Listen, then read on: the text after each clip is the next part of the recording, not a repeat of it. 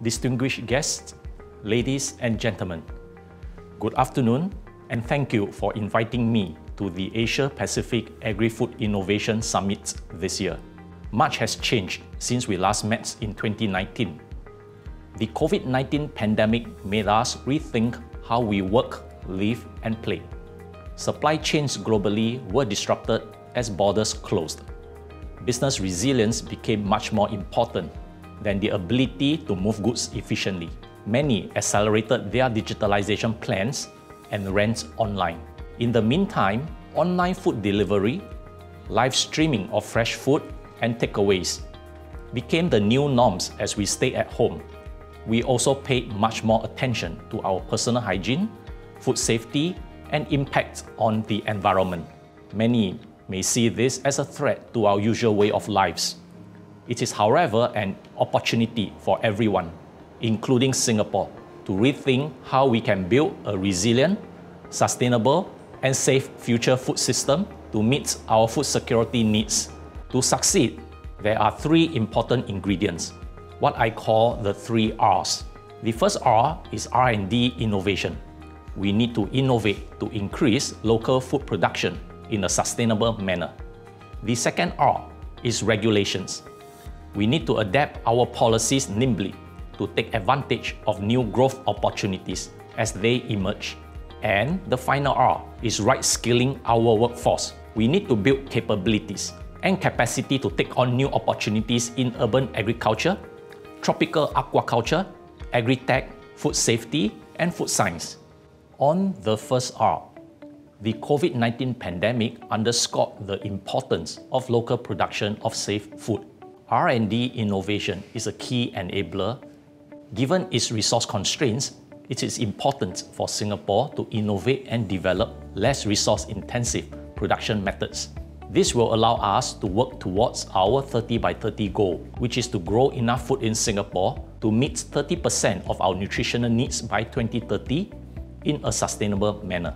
Singapore will continue our efforts on food research and innovation. We have set aside 144 million for the Singapore Food Story R&D program under the government's Research, Innovation and Enterprise Plan. The Singapore Food Agency and A-Star have launched grant calls on sustainable urban food production and alternative protein seed challenge. We look forward to announcing the results in the coming months. To further strengthen our food security amidst the COVID-19 pandemic, the Singapore Food Agency launched the 30 by 30 Express Grant Call earlier this year. The grant supports proposals which incorporate highly productive farming systems that can be constructed and implemented quickly. In September, 39.4 million was awarded to 9 companies. One of the grant recipients is Indoor Farm Factory Innovation, or IFFI in short. Using a combination of sensors, condition monitoring and artificial intelligence software, IFFI is able to achieve optimal growing conditions all year round. Innovative water treatment system also reduces bacterial count, improve yield rate for its crops, and extend the shelf life of its produce. I hope to see more of such innovative ideas sprout and grow. In October, the Singapore Food Agency announced plans to transform Lim Kok into a high-tech agri-food cluster. When completed, the cluster is envisioned to produce more than 3 times its current food production. At present, an average vegetable farm in Singapore occupies around 2 hectares of land and produces about 130 tons per hectare per year. Besides agri-farms, Singapore is also deepening our capabilities in aquaculture production. The Singapore Food Agency runs the Marine Aquaculture Centre, or MAC in short. MAC has been collaborating with the industry on various research projects since 2003. More can be done as we bring innovation upstream. With this in mind, the Singapore Food Agency established a new feed trial facility at the MAC to catalyze research on fish nutrition and feed development.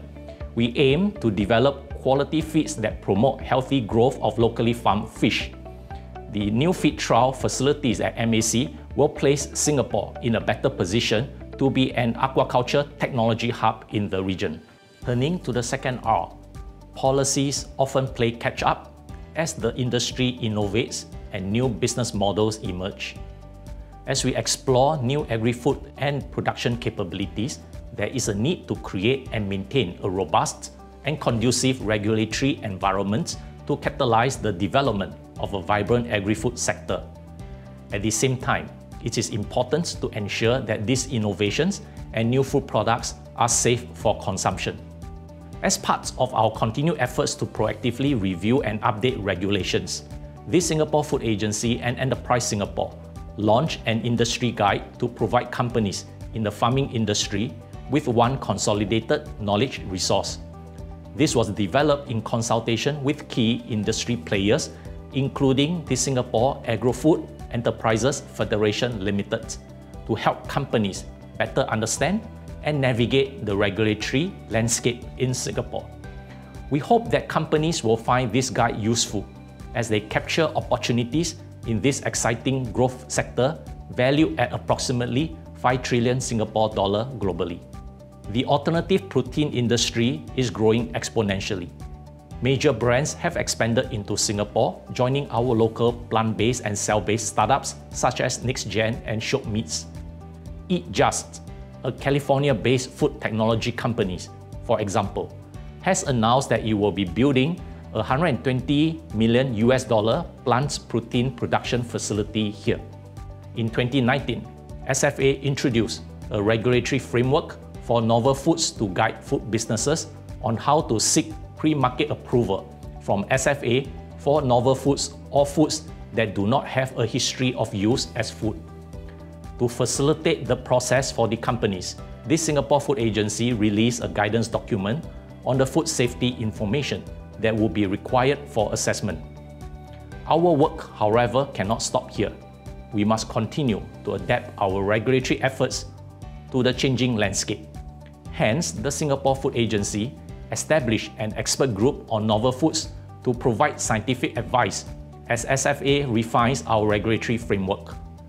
The expert group comprises leading scientists across multiple disciplines, and they work with the Singapore Food Agency to ensure that safety assessments are rigorously reviewed and evaluated.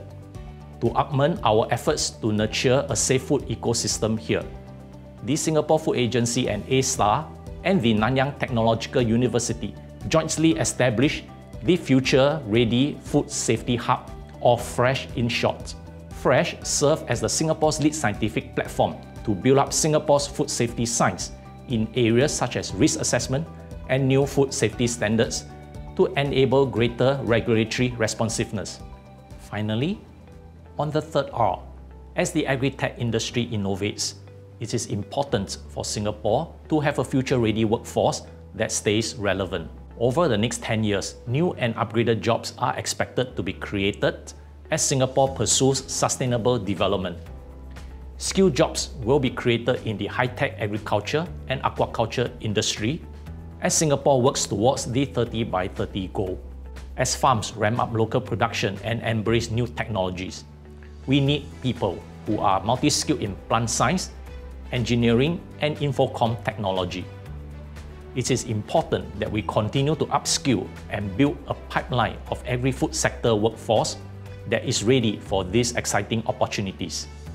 The Singapore Food Agency has been and will continue to work with the institutes of higher learning and local farms to seek programs to build up a pipeline of talent with industry-relevant skill sets.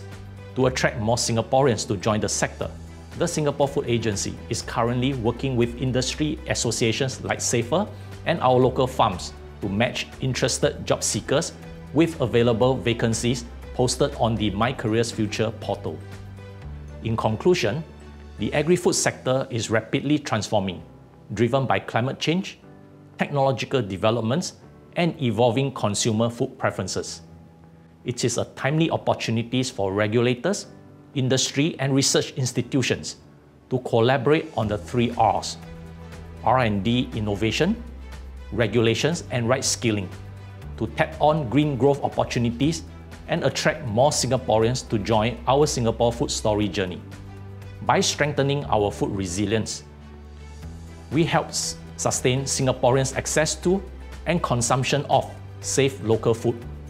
I wish you a fruitful discussion ahead. Thank you.